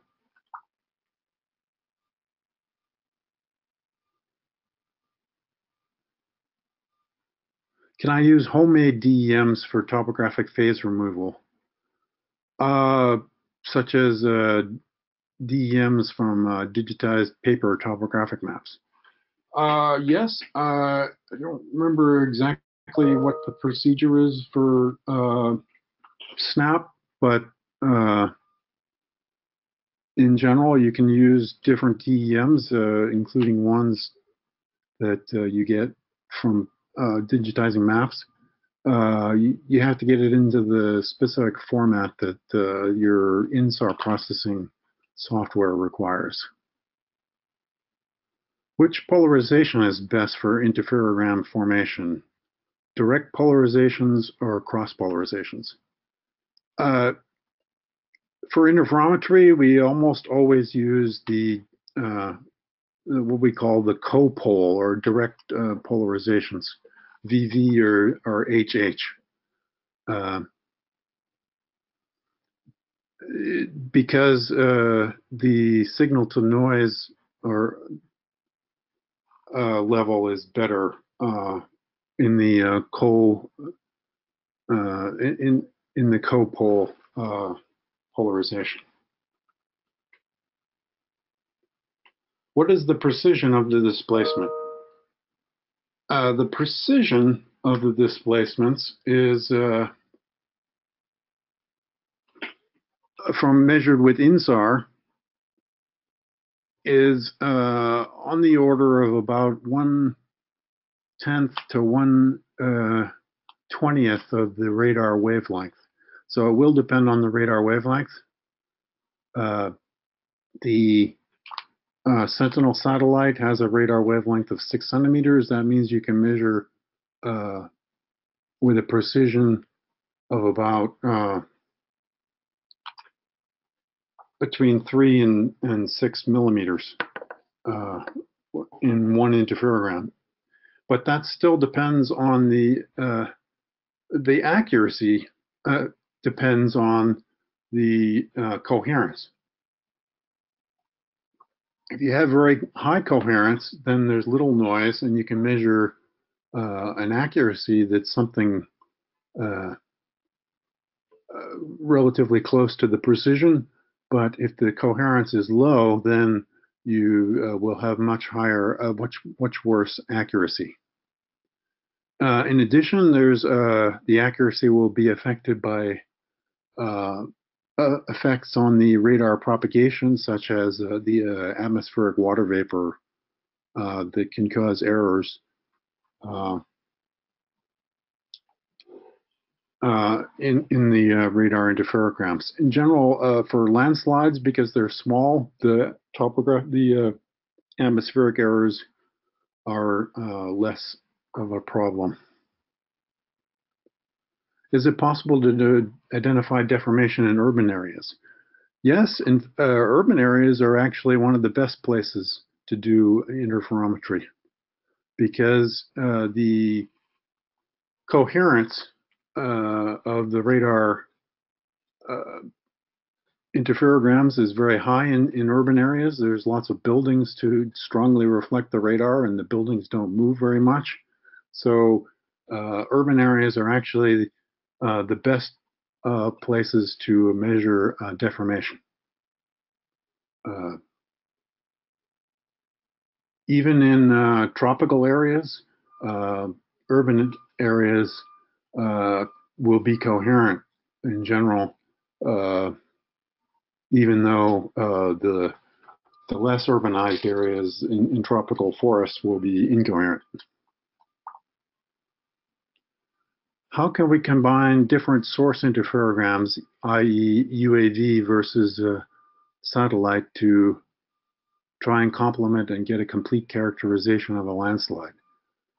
Once you've converted your interferograms to line of sight displacements, and you know what the line of sight vectors are for each pixel, which are normal results in the InSAR processing, then you can combine multiple interferometric measurements to determine if you have enough different measurements, then you can get the full three-dimensional deformation, as we did for the Mud Creek landslide using UAV SAR and the Sentinel-1 ascending and descending data. What is the minimum size of landslide for detection? As we had a question earlier about the minimum landslide size for studying. To study a landslide, I think you need at least 20 by 20 pixels. But to detect that a landslide is moving, you could probably see things as small as about 8 by 8 pixels. So for Sentinel, 8 pixels is 100 meters, roughly. So 100 by 100 meters would be the smallest you could see with Sentinel. If we have used a VV polarized image now, what difference can we expect in the interferogram if we use HH or HV polarized image? In what applications are HH, HV, and VV used? In general, I'd say 99% of all the InSAR studies use only a single interferogram, at least to date. In some cases, you can get look at the different polarizations, as maybe you've seen in some of the other seminars. The part of the ground surface and vegetation that the radar is bouncing off of will vary depending on the radar polarization. And what the interferogram measures will be the motion of whatever the radar is bouncing off of. So in some cases, it's possible to use the different polarizations to try to detect differences in what height the radar is bouncing off of, such as penetration into the soil or snow.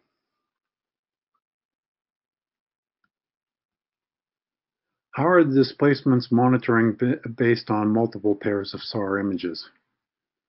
I mentioned briefly one of the time series analysis methods, they're called small baseline interferometry.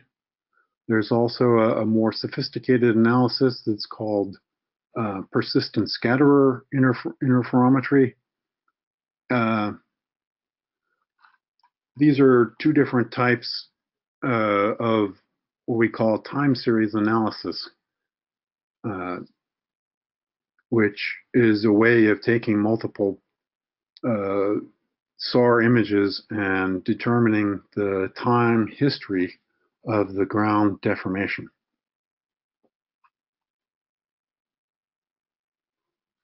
How can we unwrap phase better? Number 26. Well, this is a this is a good question, and it's something that people have been working on for a very long time. In general, the way to unwrap phase better is to get better quality data, either by using a radar wavelength that, like L-band, that has less,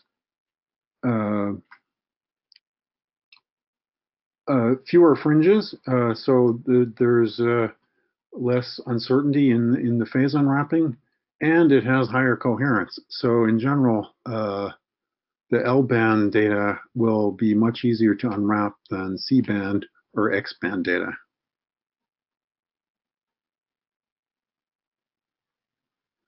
Will the phase unwrapping functionality not now available for Mac OS eventually be ported to the Mac? The Snafu phase unwrapping software is ported to the Mac. It's written in very standard C that's easy to compile on the Mac. The ESA people that developed the Snap software decided not to provide a pre-compiled version of Snafu for the Mac, just because they have fewer Mac users than Linux or Windows, but it works fine on the Mac. The ISCE software that I use also works fine on the Mac, including Snafu. How about validating obtained measurements? What other methods are often usually used?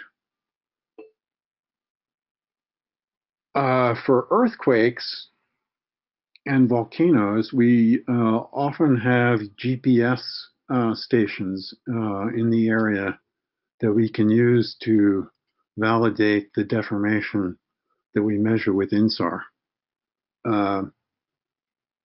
In general, landslides are quite small, and people don't go out and install GPS stations. So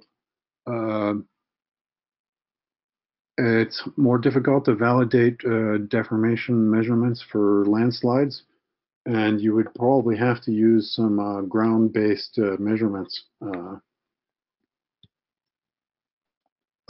do validation. Can we get offset tracking results in SNAP? Question number 29. Yes, there is a offset tracking module in SNAP.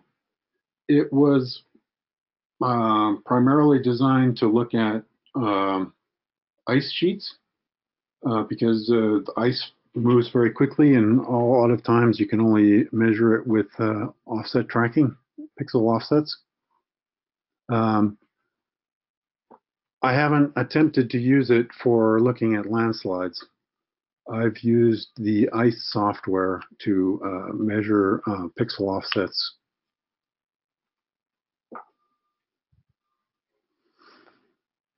If looking at a large area, should the images covering the whole area be mosaic before processing? No. If you're trying to, you have to process each track of interferometry separately, and then combine the processed data after. And for the SNAP processing, you also have to do the subswaths first and then combine them. How do you select your master and slave data sets when you go for an interferogram? What natural conditions do you consider? Do you look at precipitation data using TRIM? I have not actually used the TRIM data set to look at heavy precipitation, but it could be a useful technique to avoid scenes that are taken during heavy rainstorms. In general, I work in areas that don't have that much rain, so I haven't been worrying about it. But that's certainly something you want to avoid images taken while it's raining very strongly. In the webinar yesterday, in properties of the VV band, it said no valid data used.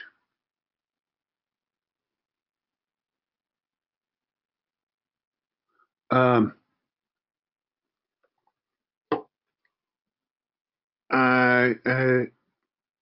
not sure about that particular detail of SNAP. I don't remember. I'll have to check on that and answer. I'll answer later in the online question. Following question 6, how can the ascending and descending images be used combined? Answer question number 33. You can combine ascending and descending data. The simplest way to combine them is to add the two displacement maps together. The sum of the two displacement maps will give you something like the vertical component. It won't be exactly the vertical component. It might but it gives you a rough idea. And the difference between the ascending and descending interferograms will give you roughly the east component of the ground motion. Because the ascending and descending satellite images are not sensitive to north component, you can't really measure the north component with satellites. For active fault movement assessment, can we effectively use from InSAR? If yes, can we process it with SNAP or other preferred software? Yes, we use InSAR to measure active fault movement all the time. It's a standard use of InSAR to measure fault, the motion of faults between earthquakes, called interseismic. Is there any information regarding ALOS PALSAR-2 open data set? JAXA announced last month that they were going to be opening up the ALOS 2 PALSAR-2 data, but they didn't give any details, so I don't have any more details at this time. I hope to hear soon. Would it be possible to monitor landslide using single-pass interferometric acquisitions? Yes. So single-pass interferometry, as I explained earlier, is used to measure the topography. And if landslides move a large amount, then the topography will change, and you could do a topographic map before and another topographic map after, and do a difference and see the motion. The accuracy will be on the order of meters. That goes back to the difference in topographic sensitivity versus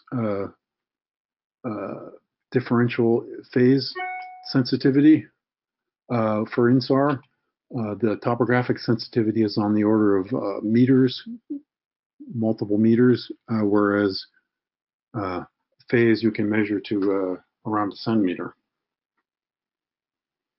Besides SNAP, what other free software is available to use for the activity processing InSAR? There's the JPL ICE software, ISCE. Another free software is called GMT SAR, GMT SAR, and that's now available as part of the GMT package. Is it possible to calculate landslides using Google Earth Engine? No, at this time, the Google Earth Engine only has the radar amplitudes.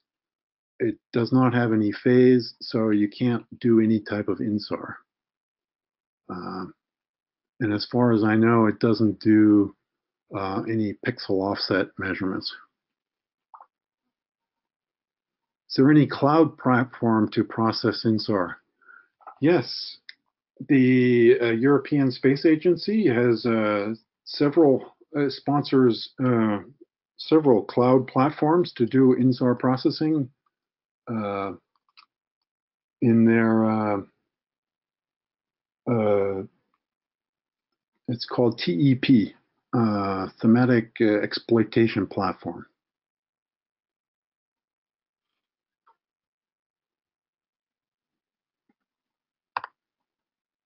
NISAR is going to, now that NISAR is going to work with a wavelength of 12 centimeters, what is it necessary for? To cover medium higher vegetation.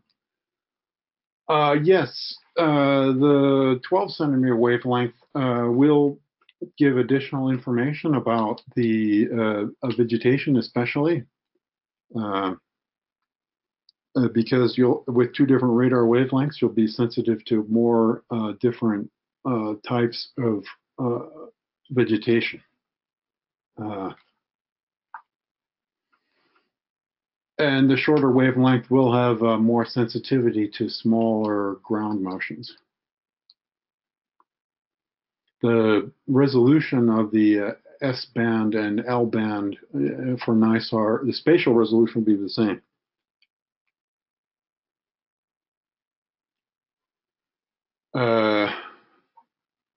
Question number 41. Is it possible to combine the DEM generated with surveying work with the InSAR process?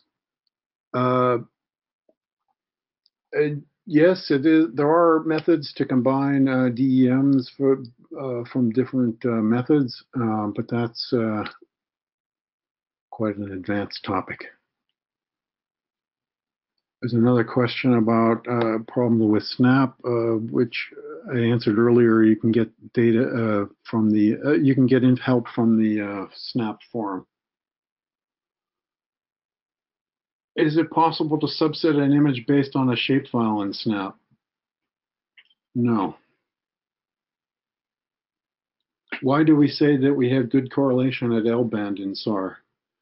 Because L-band has the long 24 centimeter radar wavelength, then the ground surface changes don't affect the coherence, and the more places stay coherent at L-band than at C-band. Question number 45. What are the advantages of PS InSAR? That's, I think they mean persistent scatterer InSAR for landslide monitoring. Persistent scatterer InSAR is an advanced processing technique that is able to extract coherent pixels from areas that are may not be all coherent, and so therefore you can get measurements in areas where some parts of the image are coherent and other parts are not. And also because of the way that the PS InSAR processing is done, it can give a higher accuracy of the measurements. But it also uses much more sophisticated software that's generally proprietary.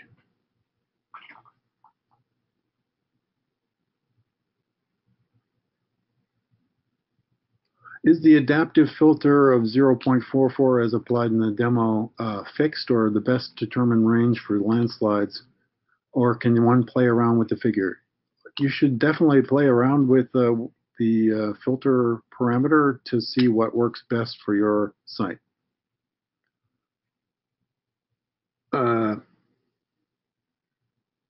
Pixel offset.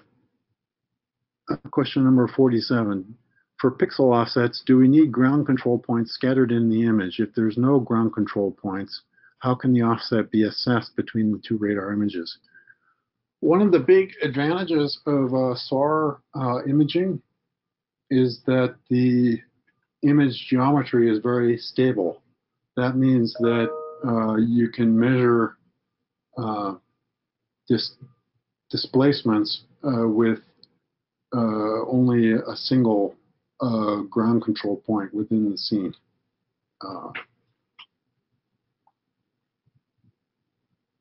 Can we process optical images with SNAP? Yes, SNAP also processes Sentinel-2 optical images and some other satellites. And I think we've reached the end of the questions, and I'm happy to answer some questions by email later, and I thank you for listening to this webinar. Bye. Great. Thank you very much, Dr. Fielding, for the great webinar today, the great demo. Thank you to all the participants. for hanging in there for all the questions. Remember, there's one more webinar in this series tomorrow. Nicolas Grunfeld from the Argentinian Space Agency will be talking about how to generate a digital elevation model. So tune in. Thank you and have a great day.